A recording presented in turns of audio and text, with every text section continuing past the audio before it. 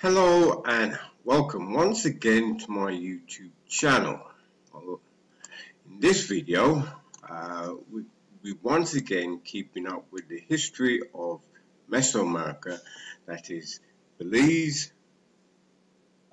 Lower Mexico, Honduras and Guatemala, basically along the Yucatan Peninsula. Now, before going, I'd like to thank all my subscribers and those who join me for the first time. If you like what you hear, please hit the subscribe button. As we go along, these sets of videos is to show the untold story of Native Americans, basically the ones who formed civilizations in Central America and South America, but basically the ones that we now are translating their writing, who are the men, and how they came to being and how they did what they did because of the climate and where they lived. Some lived on the coast of the Yucatan Peninsula, Guatemala, Honduras, but a lot of their cities was also inland within the rainforest. This story is 300 years later, roughly 342 BC. It's a story of a young girl. First story of a female, being that the other two were stories of traders along the coast, along the Barrier Reef. Now, in this story, we learn something more about the Mayan people and why they did what they did and what were the consequences of breaking some of their laws, especially for young men. Reluctantly, Sheba climbed up on the rocks by the side of the stream. She dried herself off and replaced the gold covering her genitals and tied a string around her wrists. Much later, between the cracks in the palmetto walls of her house, she watched the magnificent procession of the Lord of Tikal. Her town chief, Ahub, for Caracol, was dressed in his finery as befitting a vassal of the Lord on the periphery of the political organization of the area. The visiting royal Lord of Tikal wore a jaguar's head and a feathered headdress of the quetzal bird, denoting his high rank. The warriors surrounding him in the procession had their war regalia on, with leather shields on a wicker framework, spears, axes, bows, arrows. Walking behind came lesser individuals in a long line. Inside the dark shadows of the hut, Sheba could hear a mother making ready the calabashes of food, which was the allotment assigned to this house of her father.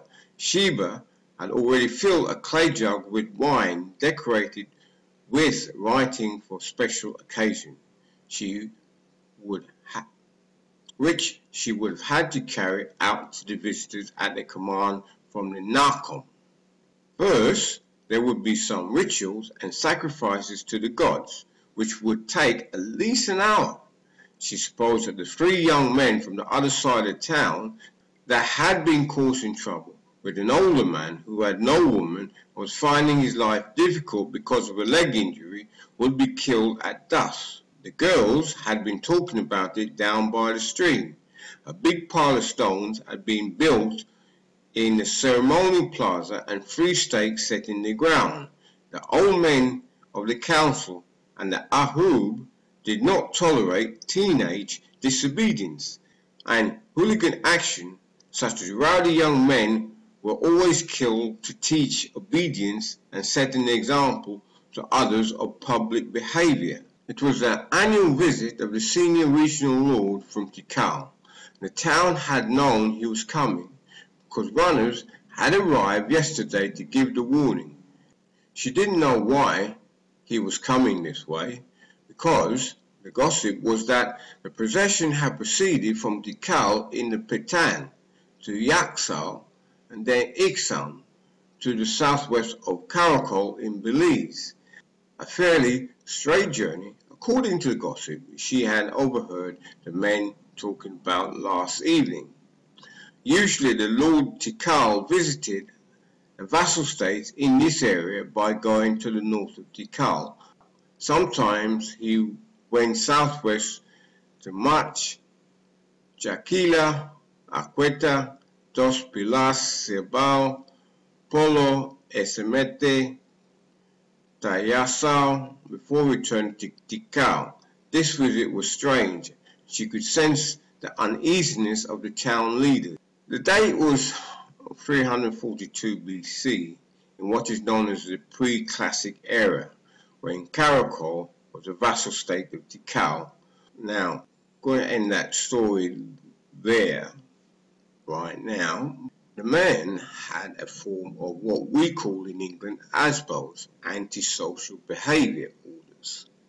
Basically, they did not tolerate teenagers being antisocial to older men or older families.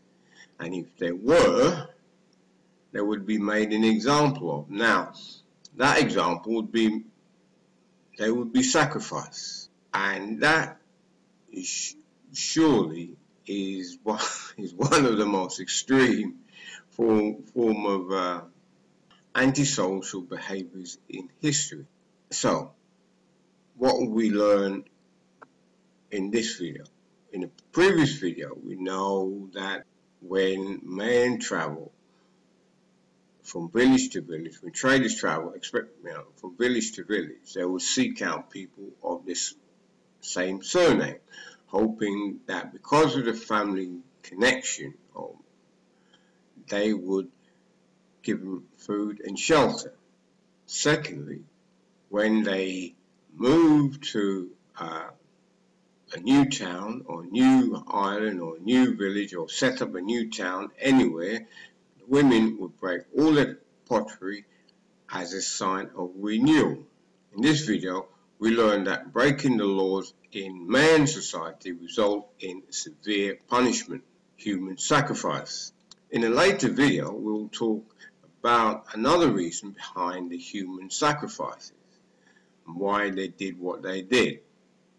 I'm going to leave it there for now, and if you're intrigued about Mayan history of Mesoamerica, then please hit the subscribe button, and I will see you in the next video.